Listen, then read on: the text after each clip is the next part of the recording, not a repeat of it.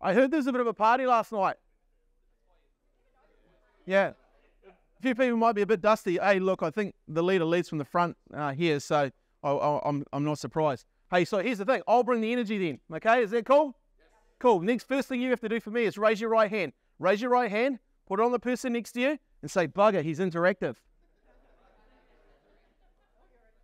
Guys, there's 2 ways to learn. How many ways to learn? 2 ways. Great. Wasn't a trick question. First way is I could stand here and chalk and talk. Who went to school? But not very long, like me. Pretty boring, right? Or we can get down here and we can have a conversation. Who's up for that? Awesome. We're going to have a conversation. We're going to have some fun today. Here's our agenda. We're going to talk about the big picture. We're going to talk about digital marketing, but that's a huge topic. So I've pinned it down to a couple of things that we're going to go through. And one is video influence. I really believe we're in a time right now where you can take an opportunity to get in front of the market with video, okay? I'm going to show you a framework, going to show you a bunch of things that you can do to get ahead of that. So we're going to go through that. We'll touch a little bit on AI. Sorry, I only have 60 minutes. That's a 90-minute presentation.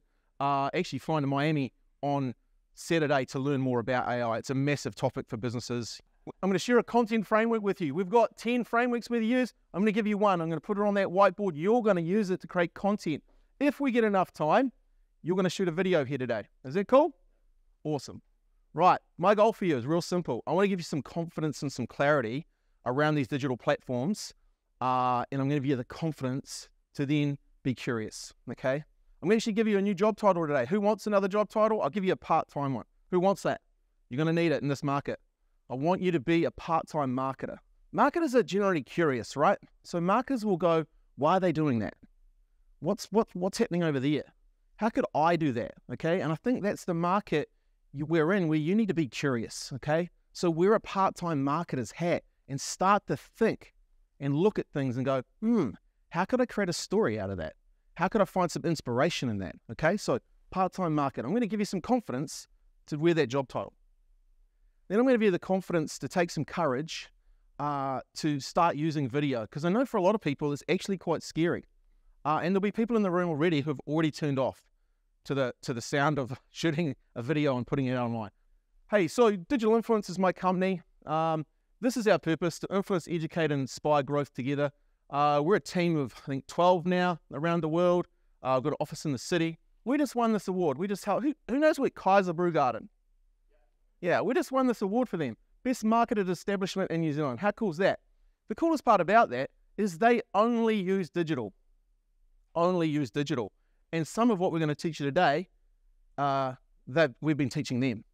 Okay, so this stuff works. I'm really proud to work with those guys. We have a podcast. At some stage when people are on, we get to #1 in New Zealand for marketing. We've had some amazing people on that podcast: Mike James, Kevin Eder, Brent Selwyn, Paul Wright. You guys all know Paul Wright, right? If you haven't listened to this podcast, this is a fascinating story of your industry and the guy that was involved starting it. I'll put a screen up at the end now where you can take a shot of it and it will link you straight through to our podcast. But I reckon everyone, if you're in your industry, should listen to this. It's who actually has listened to it? A couple people. It's a great story, right? And then there's another one that you probably should listen to. There's a guy called Tony Jenkins. Fair enough. So I won't ask or embarrass you if you have not listened to this one, but a really good insight. What I love about Tony, what's one of his favourite sayings? How good is that? And put the fizz into it. He likes to put the fizz in, right? We give him a hard time at the gym. Short story about Tony this morning. He was wearing boxing gloves, and he gets on the old punching bag. And I always say to him, who are you fighting today? Are you fighting Ray White? But this morning I think it was Mike Perra, because he was actually going for it. And 45-second rounds, though, you do really well. So, okay, let's go back to the future a little bit before we get into the topic. So, been doing digital marketing probably now for 20-something years. I was in San Diego 2017, and a guy put this slide up, Ryan Dice, and I thought it was really interesting because I'd gone through this, okay, when it came to digital marketing. So there's 5 phases: 1994, 2000, the discovery phase; 2001, 2019, 2009, proliferation, then standardization, consolidation, and then innovation and disruption. this is really interesting. So in phase 1, and I really remember this, Google ads started coming out. They were called Google AdWords back in the day. You could actually have this banner, and if you clicked on it, you'd earn a cent. That was pretty cool. I had one of those. The only thing is I had to get my mum to get off the phone so I could use the dial up to get this ad to run. But this here was a really interesting time. And it really was the wild, wild west back in the day. We were running ads. You could buy ads for a cent off Google Ads. It was crazy. You know, now we have clients paying $38 a click.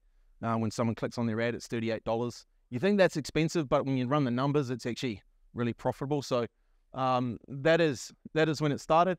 The Facebook came out in 2004, eh? The Facebook. Pretty crazy that was when it all started. This is where the game changed, I reckon. They released the first smartphone, and you could start running ads to people's mobile phones. That's actually not that long ago, right?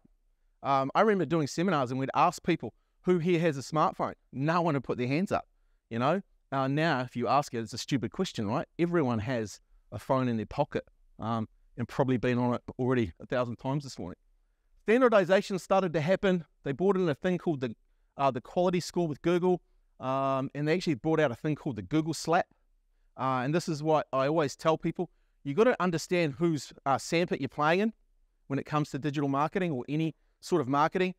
Google, Facebook, TikTok, Instagram, whoever it is, they own those platforms. So what happened with Google there is overnight, they put people's prices up. That generally went from about 5 cents a click to 50 cents a click. And then they banned a whole bunch of accounts, okay? They didn't actually really care. Facebook's kind of doing the same throughout the years. So you really understand that the big companies, and this is where it led to consolidation, really own these platforms as far as advertising spend. The big companies dominate, okay? So if you can, make sure you're always building your own email list, your own messenger marketing list. It's so important that you're building your own platforms as well as building your platforms on their platforms, okay? And then 5, well, they didn't actually get to that. So I didn't go back to that seminar because what happened? 2000, COVID, yeah. But I've done my own research since, and I think here's the things that you need to work on now. You probably want to write this down. Mobile first, okay?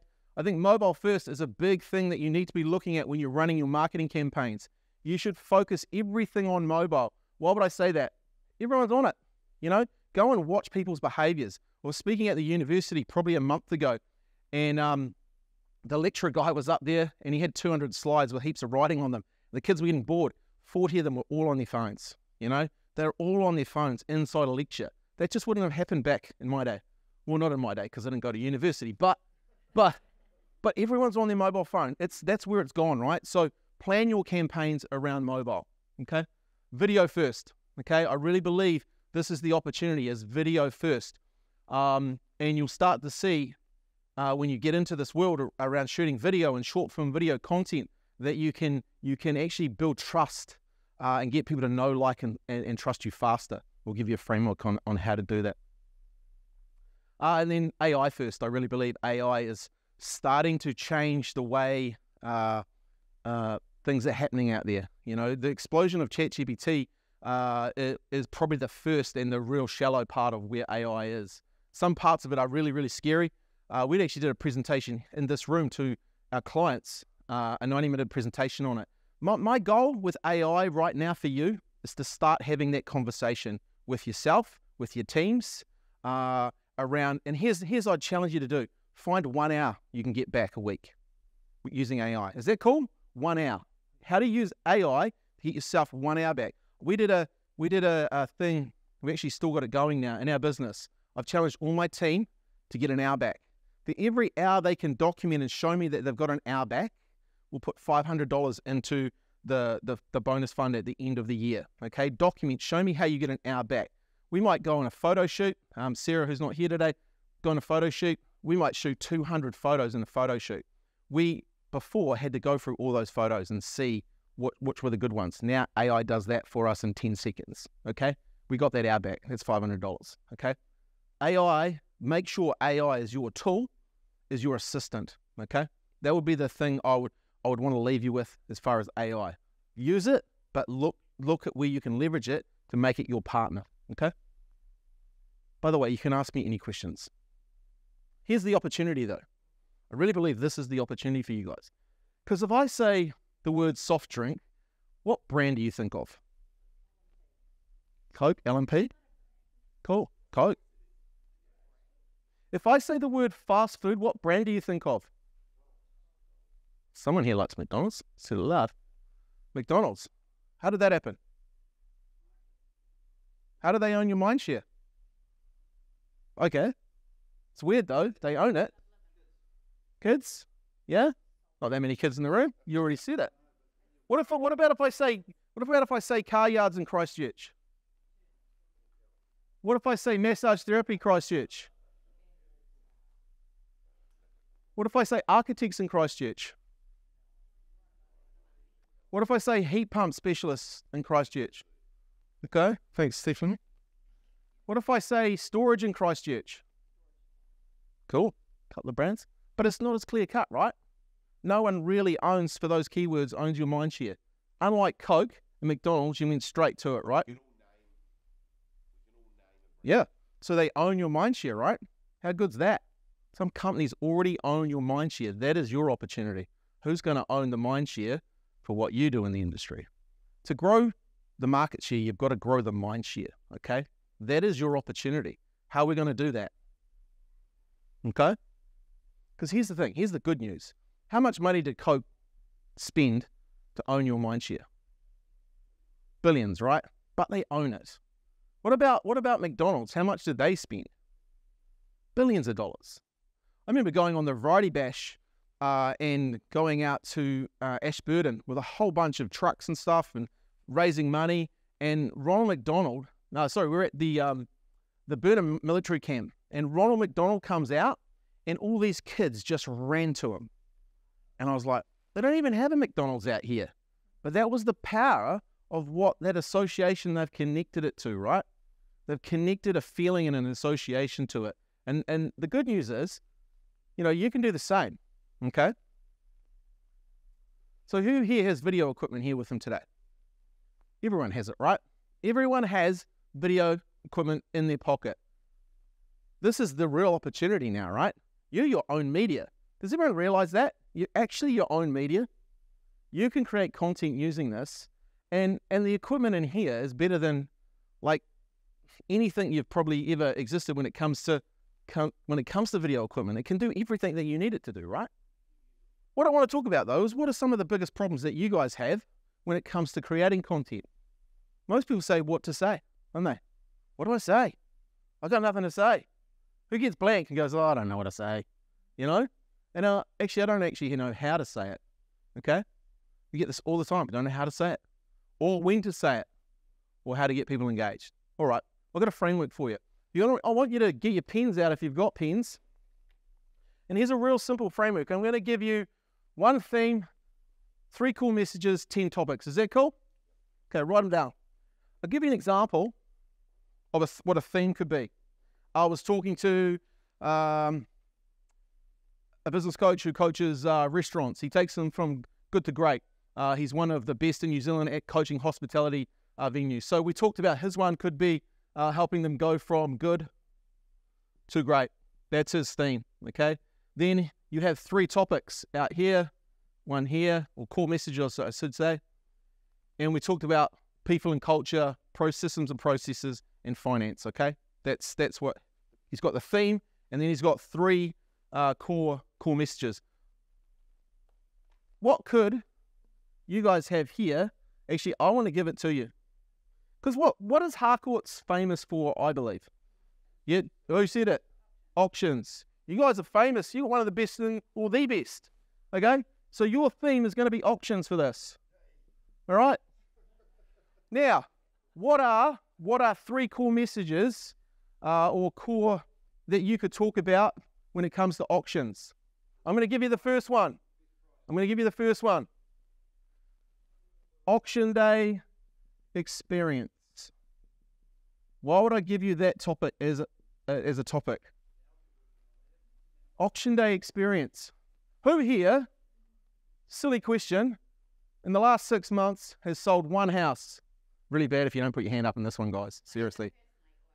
Well, as an agent. Okay, who? Keep your hands up.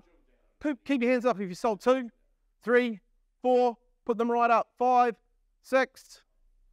So you've actually sold quite a few, right? Zenny, when you sell a house, how do you feel when you're dealing with someone? Give me some words that you go to. Elated? What about when you start that experience? Yep. What else? Are you confident in your process? Yeah, confident. Who else is confident when they're selling a house? Who knows what they're doing? Cool. When someone comes to you to buy or sell a house, how many transactions have they done? How do you think they feel? Yeah. It's a biggie, right? How do you think they feel? And I think that's the thing I want to get you across today to you guys is you guys are experts, right? But there's a whole bunch of people out there that aren't on this topic. And they have concerns, they have anxieties, they have, are we going to get ripped off here? Is this a good deal for us? Is this the right school zone? Can I trust the agent? There's a whole bunch of stuff that they're feeling, right? And I want you to understand when you're starting to create video content that you need to get into those feelings. Guys, I know that's a tough one, but hey, these are real people that you need to come across. Honestly, they don't really care if it's 3 or 4 bedroom, blah, blah, blah, when you're talking on video. They want to know how you're going to help them, how you're going to actually get them across the line. So auction day experience. Now, I'm going to give you 10 topics for auction day experience. 1, 2, 3, 4, 5, 6. So that's 10, that'll be great. Here's their first one. A frequently asked question. If you're creating a video on an auction day experience, what's one frequently asked question that you get? Cool. Brilliant. Could you shoot a video on that, Luke? Brilliant. There's one video done. How good's that? There's another video done. One video, one topic, one video. We got it? The next one is a should ask question. As an expert, you know what they should be asking you, but they're not. Answering these questions, what happens? What happens to them? What happens to Mindshare? Expert, okay? No one is telling anybody any of this stuff, right? Would you agree? What are you all going on about? 3 bedrooms, nice house. Sorry to be sarcastic, but this is what people want to know. Okay, let's go to the next one. Testimonial reviews. Could you create a video out of testimonial reviews? You can have the client doing it, or you could read the review and get someone to film you doing it. How cool would that be? Instead of you putting your rate, and it's still cool to keep doing that, but do this. Hey, dealing with this lovely lady, lovely couple. They sent us a really good review. Just going to read it out for you, blah, blah, blah, blah, blah. How much better is that? Feelings. People are seeing you. They're seeing you excited by this sort of stuff. We got Novus to start to do this. They're a client of ours, Show She Crack. Their guys started reading these reviews. And I tell you what, people engage with them, And it might only be your mum and your dad to start with, but it does matter, okay? The next one is customer service. Here's the thing I want you to explain. What happens next? Because there's a lot of things that people don't know about what happens next. Okay, what happens once I've sold the house or I've bought the house? What happens next? Can you see if you've never bought a property before, there'd be a bit of, I don't know, but do you guys know? You know what happens next, right? Let them in. If you could add a bit of what's next, how cool is that, right? This one's easy. One tip. So here's the thing, team. You guys have got a world of knowledge in this head, right? I just want you to share some of it. And the reason I want you to share some of it, because I want you to pull people closer to you, okay? I want them to come into your world. So when they think real estate agent in this area, who are they going to think about? You're going to be on that shopping list. That's what I want for you, right? That's why we're going to create these videos. What's a common mistake? Another great video. Common mistake. Yeah, it's a common mistake. We all make mistakes. What's a common one that gets made in real estate? Overappraising. Cool. Common mistake. Great video, right? And then how you fix it. cool thing about some of these videos, you could actually create series of them. You know, you could cut video 1, video 2, video 3, create a series of these videos. Really good for positioning. One of my favorites is personal stories. Josh, that's why I asked you before. You know, share your personal stories about maybe even a little bit about the day in the life of what goes on. Just remember, this is their first transaction. You know, they want to know, like, and trust you. Video builds know, like, and trust. Okay, there's a framework that we have for it. And one of the first ones to get people to know you is you want to share your character. Okay, that's a whole nother topic on how to do it, but you need to show your character. Okay, one of the great ways to do that is video. To build like, you need to share chemistry. Okay, chemistry is a very, very important thing on video. Who here has a dog? Who uses their dog in their marketing? You should. Why? Why do I say that? People who love dogs. Love dogs. You go to an open home and you go and see their dog because you love dogs. What are they going to think about you? You're a dog lover. You got an instant connection. If I'm an agent and I come in there and the dog's there and I'm, hey, I don't talk to the dog. What do the people automatically think? It's chemistry, guys. Okay, so subliminally use your dog. Okay, the other one there is to build trust. You must demonstrate credibility. Okay, so you got to know what you're doing. That's where should ask questions come in. Local focus. This is a lot of content, guys, but I'm going to give you some stuff that you can just take away. But local focus. I don't believe enough focus from an agent level is put on the surroundings of what. Hey, just shooting a video. Just got a great coffee from the auction house. It's a really good coffee. So if you're moving into the island area, this is a place to be. Your kids will love it. Blah, blah, blah, blah, blah. Local focus, right? Real simple video to shoot, but it shows that you're more than just, you know, a faceless person. You're actually giving people insights. The last one is what you love. What do you love about this industry? Could you create a video on that? I'd say also what you love outside of the industry. What do you like doing? Share a little bit of insights. What do you do? You know, what do you do in your daily? Do you go motorbike riding? Do you go mountain bike riding? Do you like surfing? Do you like art? Share a little bit. Why would I get people to do that? Create personality. Humanize everything, right? Remember, this is media. This thing is media. Just like if you had those cameras following you around all day, or if you were shooting the news, this is media. You are media now, okay? So, is that cool? Is that a good framework? Who's got some stuff that they could actually create if they put their thinking down, right? Because this is the hard part when it comes to creating content. You know, lots of people just go, oh, put into AI, blah, blah, blah, but they're going to create blah, blah, blah, blah. This is about passion and heart. This is about taking your experience, and remember who you're talking to. You're talking to someone who is what? Feeling nervous, feeling unsure, you know, worrying about, hey, is this the right decision? You guys don't have any of that because you're so confident in what you're doing. You know you know personally they're in safe hands. They don't know that yet, right? Okay. So when you're shooting this sort of stuff, make sure that you're coming from that place. Okay, cool. Keep moving. Okay, one thing, 3 cool messages, 10 topics. Here's it in action. Okay, so this gentleman here, Greg, owns a company called Car Money. His theme here is same you, lower repayments. So what happened during lockdown? No one would lend any money, so his business was nearly bust. He was using Google Ads. He came to us. He's actually one of my best friends. And you know what it's like dealing with one of your best friends? It's not great, is it? So I said, you can't deal with me. You deal with Olivia, my other Olivia. And I said, you do everything she says or you're gone. So here's the thing, okay? Now, what happened to people's wages that were working during lockdown coming out? What did they get cut? They got cut down to 80%, right? So these people here, what he was finding, because we started, there's a really cool thing to do. Go to all your competitors and start reading and listening to the comments. Go and read all their reviews, good or bad, and go and start looking at the comments of what people are writing. We call it active listening. So what we started seeing in these comments here, 138 of them, do you do ute finance? You know, we were running ads and it wasn't about utes. heaps of people started asking about utes. So what do? Started running ads about utes. How are we creating chemistry in that video? What's in the background? A ute.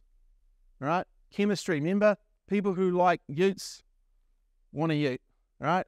This video was targeted to males between the age of 18 and 55. They liked hunting and fishing, Ford Rangers, all that sort of stuff that age group want. And it didn't get targeted to females. It might have got shared to females. It was 40, but it was targeting males. So his theme around that in these videos. The funny part about this, you get heaps of comments too. Oh, that's just a shitty old Nissan. So he came to me one day. He says, we've got this issue. I said, cool, be resourceful. Go down to every car yard in Christchurch. Take a ute for a test drive. Stand in front of the number plate and shoot the same video 6 times. And here we go. One theme, different videos, different utes, right? Be resourceful, okay? Now, most people here, when they started talking, the topic, we're talking about interest rates. But we didn't have to talk about interest rates. We had to talk about solving the problem, which was what? My wages have decreased. I'm going to lose my ute.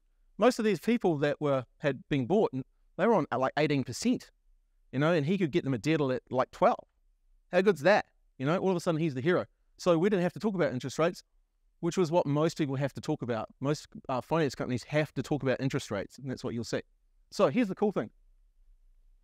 3.2 million video view plays. Is that good or good? That is paid media as well though, okay? But here's the coolest part. See this? 100% plays. That means people have watched 100% of that video. 24,000 people, nearly 25,000 people have watched 100% of his videos. How good is that? If I put a video on TV tonight for 1 minute 15, how long before you guys are grabbing your phone? Seconds, right? And that's the power of an engaged media when you do this stuff that you're interested in, and then you run paid media to a targeted audience. 24,000 people watch those videos. Minute 15s is average. Okay? Created a business. I think he did about $1 million in 10 months of finance, which is pretty cool. And he just uses digital. Here's the platform that we use though. So I don't have time to show you this, but if you go into your Facebook or Meta account, it's called video views. Set an ad to run at video views. Okay? And what will happen? Video views retargeting. What you can do is you can build audiences off the back of people watching your videos. It's called consumption-based tagging, which is a little bit nerdy, but when anyone watches a video, they will go into an audience, okay? So Meta will take them, or Facebook will take them. If they watch 100% of the video, they'll go into an audience. If they watch 50%, they'll go into another audience. If someone watches 100% of that video, what should I do to those people? Show them another video? Yep. Show them maybe some testimonials of other people that have shopped with us. Because what are those people? Potential clients, right? They're in that mode of buying. They have that same problem. Now they're checking you out, okay? You're not watching 1 minute 30 video of a guy standing there talking about ute finance if you're not interested, right? Same goes for you guys. If people are looking for a house or wanting to sell a house or have a problem, they will consume your content. And here's the thing.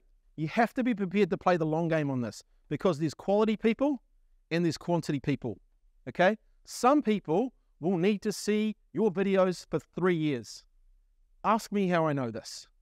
Because I've done deals with people and they turn up and go, hey, Scott, I've been watching you for 3 years. Let's do business. They're quantity. They need to see, and when they're ready, they do business. Other people will just see one video. They'll see the quality and they'll go, hey, what? Let's just do business for them. Cool? You have to be prepared to wait, and it can be frustrating. But I know from experience, if you do, you will win this game. Because here's what I know. Most people will quit. Okay? So, creating those audience. And look, this creates chemistry faster, but that's another one. Right. Okay, video. Olivia, you're up. All right. Don't know how to use that, so might go forward, might go backwards. I'll just give you a wink. Okay. I'm just hoping that my mic can't hear my heart rate. Please, hopefully it can't. Talking about platforms, so we have got our ideas, but where are we putting them? So we've got a pretty good mix of age ranges in the room. Put your hands up if you're on Facebook. Awesome. There we go. There's a platform that lots of people are on. What about Instagram? Again, more than I was expecting. What about TikTok? Tony? Oh, there we go. Cool. Quite a few. Oh, what if you have children my age that are on TikTok? Okay, good. There we go. So we've got a few. We've also got YouTube and a few other platforms, but those are really going to be your top 3 where most of the age range that you are looking to target is going to be. So there we go. Nice and easy. Next one. I believe also every agent should be on LinkedIn. Okay. Just from my personal experience. Who's on LinkedIn? Yes. Okay. Start doing that content on LinkedIn. You're away. Cool. Equipment. All right. A lot of people probably think that you need a whole lot of equipment, which is a whole lot of money to get started.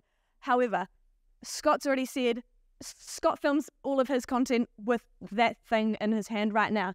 When we go out on content shoots, sometimes we will bring mics if we're in a workshop, if we're in where there's a lot of noise, or we might have a few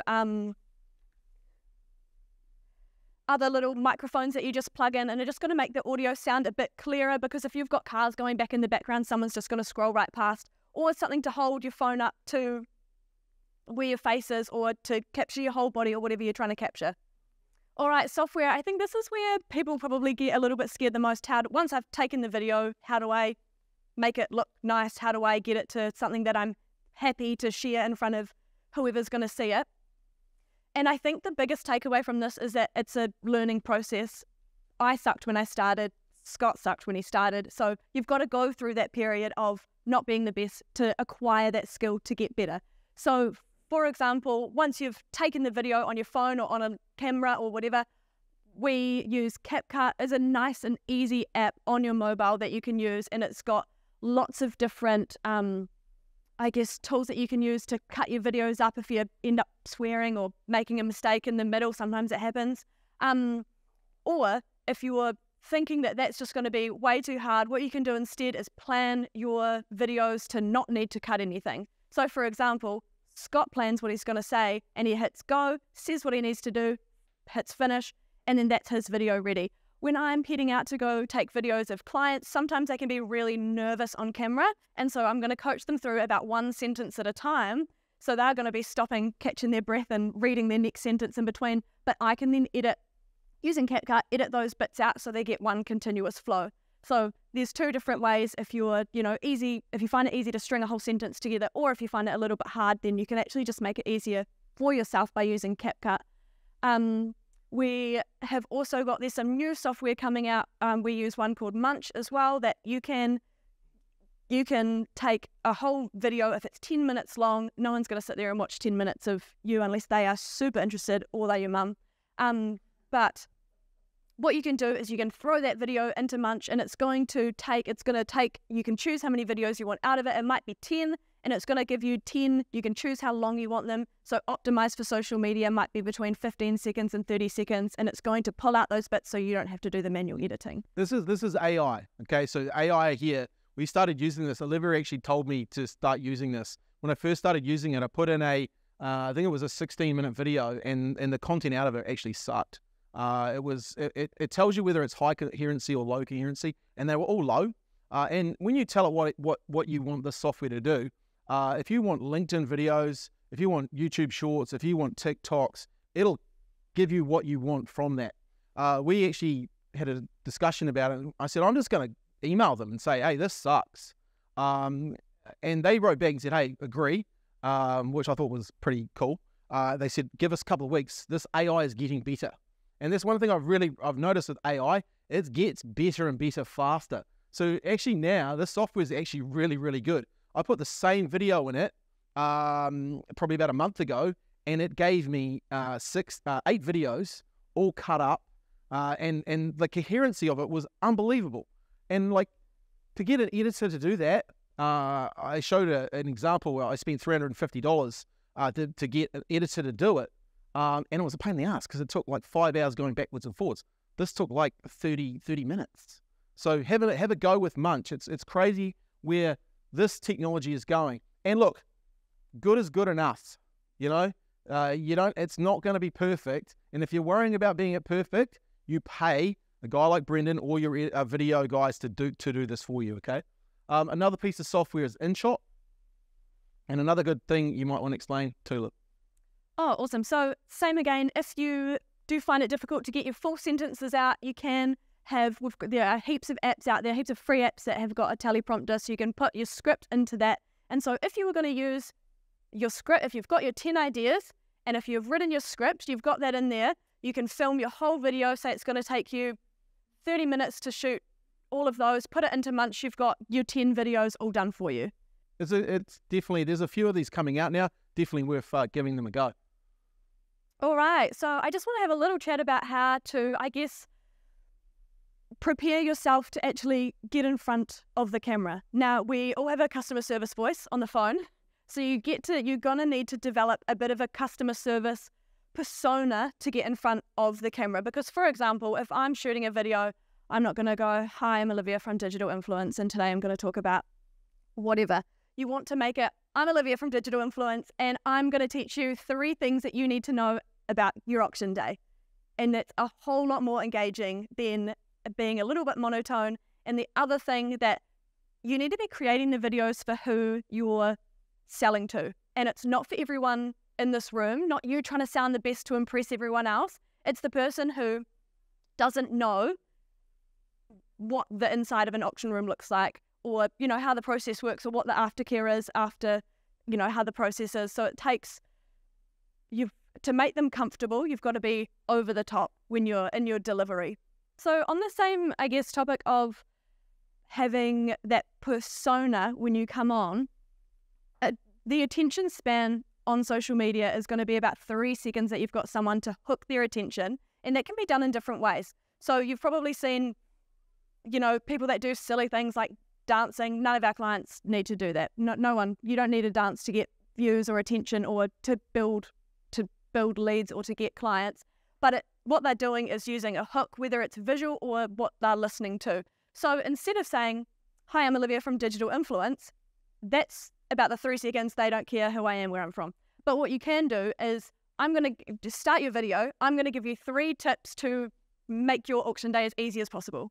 Or here's one industry myth that you probably don't know about, or anything. You start with the hook, and then you can introduce yourself afterwards. Or you can end the video with, "Oh, by the way, I'm Olivia from Digital Influence." And then the other one is more of a visual hook, where you can, I guess, capture attention by changing outfits if you're going to be doing the editing part, or you can just walk in and out of the shot. So a few things that are just eye-catching to catch someone's attention, and I guess stand out from the hundreds of videos that they're probably watching that day.